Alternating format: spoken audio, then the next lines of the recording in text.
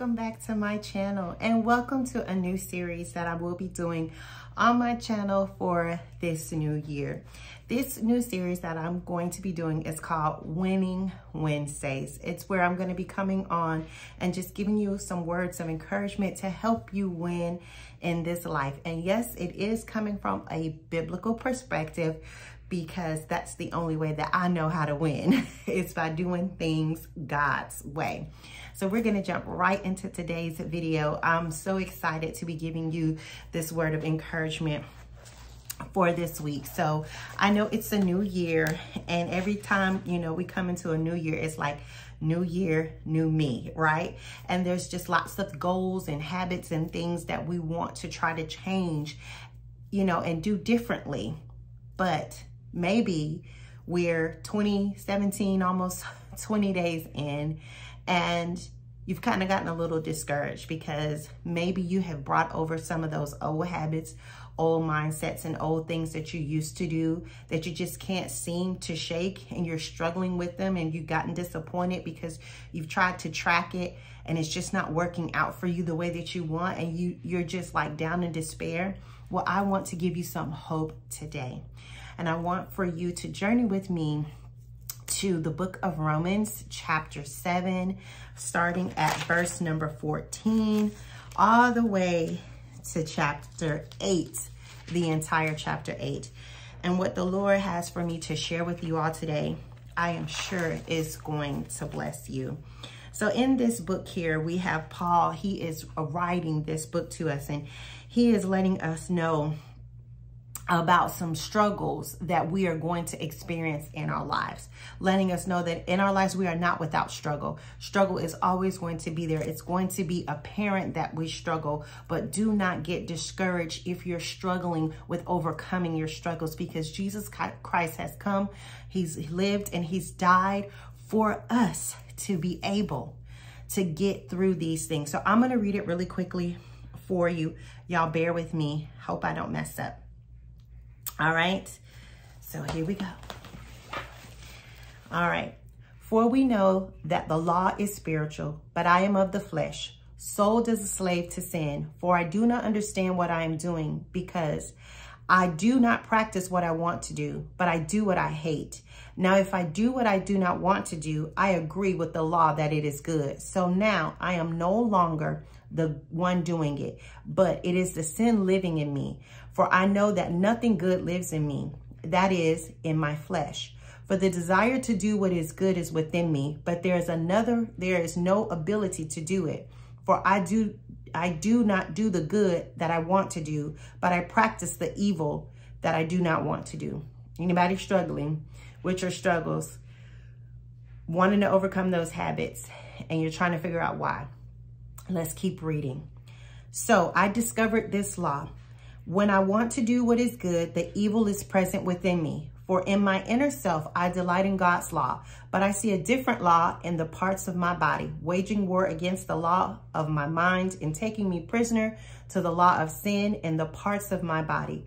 What a wretched man I am. Who will rescue me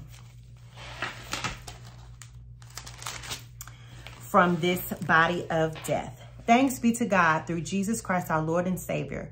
So then, with my mind, I myself am serving the law of God, but with my flesh, the law of sin.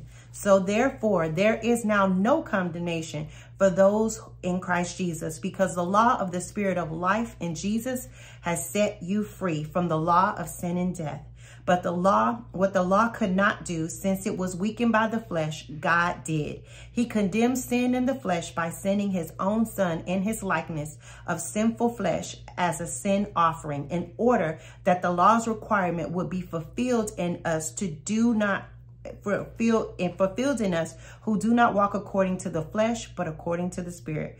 For those who live according to the flesh have their minds set on the things of the flesh, but those who live according to the Spirit have their minds set on the things of the Spirit. Now the mindset of the flesh is death, but the mindset of the Spirit is life and peace. The mindset of the flesh is hostile to God, because it does not submit to God's law. Indeed, it is so unable to do so. Those who are in the flesh cannot please God. You, however, are not in the flesh, but in the Spirit. And if indeed the Spirit of God lives within you, if anyone does not have the Spirit of God or of Christ, he does not belong to him. Now, if Christ is in you, the body is dead because of sin, but the Spirit gives life because of righteousness. And if the Spirit of him who raised Jesus from the dead lives in you, then he who raised Christ from the dead will also bring your mortal bodies to life through the Spirit who lives within you. So from that part, what the Lord wanted me to share is this.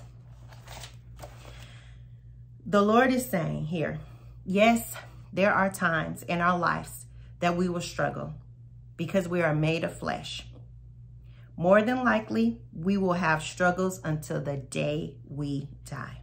But because we have accepted Jesus Christ as our Lord and Savior, he is the one who will rescue us and help us with our struggles because we believe in him and we trust in him and we do not feel shame, and we don't have to feel shame because even though we keep failing, we continue to trust in God because we know that Jesus is the one that can help us. So we keep coming to Jesus, bringing those things to him because we know he is the one to put to death those things that we are struggling with because he came to give us a life more abundantly in him. And he left us with his Holy Spirit so that we will be able to overcome those things by walking in his Spirit and allowing the Holy Spirit to come in us. But we must fully surrender to God and do not feel obligated to live in your flesh. When Jesus was already, you don't have to feel obligated to live in your flesh because Jesus has already come to give us life in the Spirit. So let's continue on reading. So then, brothers and sisters, we are not obligated to live in our flesh and to live according to the flesh, because if you live according to the flesh, you're going to die. But if you live by the Spirit, you will put those deeds to death, and the body will live. For you did not receive a spirit of slavery to fall back into fear. Instead, you received the spirit of adoption, where you can cry out, Abba, Father. The Spirit himself testifies together with our spirit that we are God's children. And if his children, also heirs, and heirs of God, and co-heirs with Christ. And then indeed, we will suffer with him, so that in him we may also be glorified. So listen, we don't have to worry about those struggles that we go through because Jesus already knows. God already knew that we were going to be struggling with these things, that these things were going to have us at a grip and make us feel disappointed within ourselves and make us feel that we are condemned. But yet we are not condemned, brothers and sisters. We do not have to feel obligated or be enslaved to those things that are troubling our hearts, that we are struggling with. We do not have to be in chains of those things. We are more than overcomers. Why? Because we are joint heirs with Jesus Christ. For I consider that the sufferings of this present time are not worthy compared to the glory that is going to be revealed within us. In the same way, the Spirit also helps us in our weaknesses, because we do not know what to pray for as we should, but the Spirit himself intercedes for us with unspoken groanings. So anytime that we are struggling and we're at that point where we're like, why, Lord? Why can't I overcome this? Why can't I get over this? Why do I keep falling into this same trap of temptation? I thought I was already over this. I thought I was able to conquer this. Why? Our spirit, the Spirit that God knows that is living within inside of us, is also crying out to the Father on our behalf, helping us to overcome those things. So he intercedes for us. We will know, for he intercedes for us. And he who searches our hearts knows the mind of the Spirit, because he intercedes for the saints according to the will of God. For we know that all things work together for the good of those who love God, who are called according to his purpose. For those he foreknew, he also predestined to be conformed to the image of his Son, so that he would be the firstborn among the brothers and sisters. He already knew. And those things that we struggle with, he already knew it was going to take some time, because why? He's conforming us. He's shaping us, and he's molding molding us into his image. So yes, we are crying out to him saying, why, Lord? I had this plan in place. I've sought your face and you've given me this vision of where I need to be and where I need to go. But yet I'm not doing anything, or everything that I'm doing, I'm still not doing enough to make those things come to pass, or I can't meet those goals. What is happening? But God already knows, because he's already predestined us and he's working that thing out with us, in us. So all of those things are working together for our good. So, and those he predestined, he also called. And those he called, he also justified. And those he justified, he also glorified. Which is why there is no condemnation for us that live in Christ Jesus. We don't have to feel shame about those things, because God has already justified us and glorified us. What then shall we say to these things, these struggles? What then can you start to say to your struggles? If God is for us, who is against us? He did not even spare his own son, but offered him up for us all. How will he not also with him grant us everything? Who can bring an accusation against God's elect? That's you and me. God is the one who justifies. Who is the one who condemns?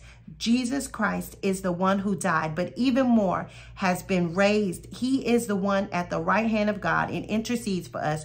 Who can separate us from the love of Christ? Can affliction or distress or persecution or famine or nakedness or the pandemic or anything or any danger or sword?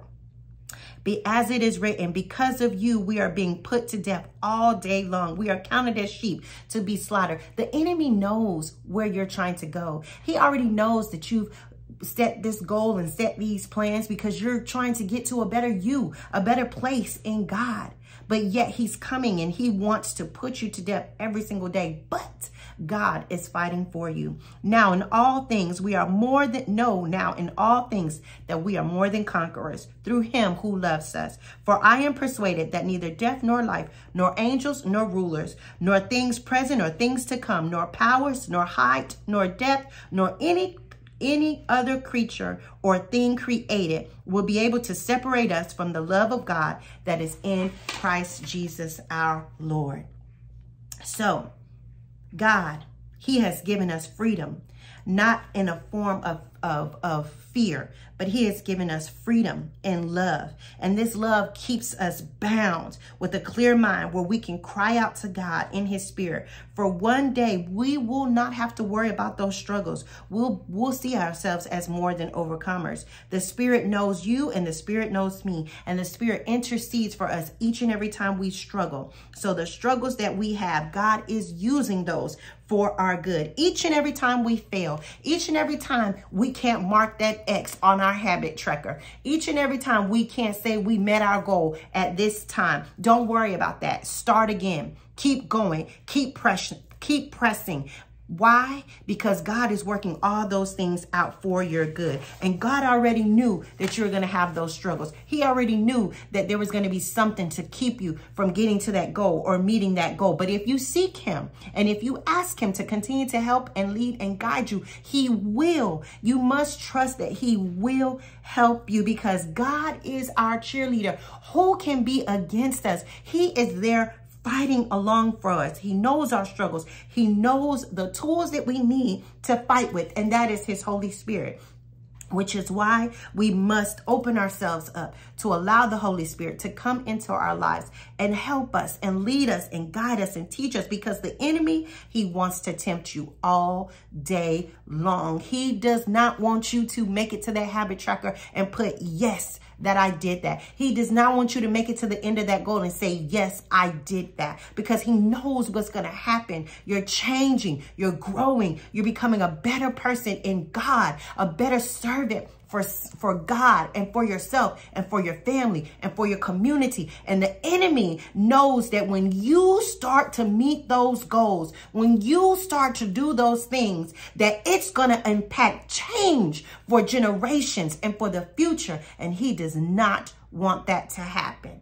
So I encourage you today to trust in the Lord. Know that you are more than a conqueror, because God loves you. He loves me so much. Don't fret, daughter, brother, sister, cousin.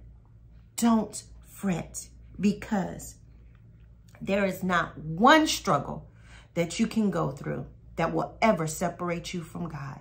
Nothing, no failure, nothing can ever separate you from the love of God. Why? Because we are sealed with his love. And his love is so great, so vast, so depthful, so bountiful, and so beautiful that nothing can separate us from him. Nothing that we could ever do. Why? Because we are joint heirs with Jesus Christ and he loves us. So thank you so much for joining me for Winning Wednesdays. I can't wait to see you all again next week to continue to encourage you. Thank y'all for joining, and I'll see y'all in the next one.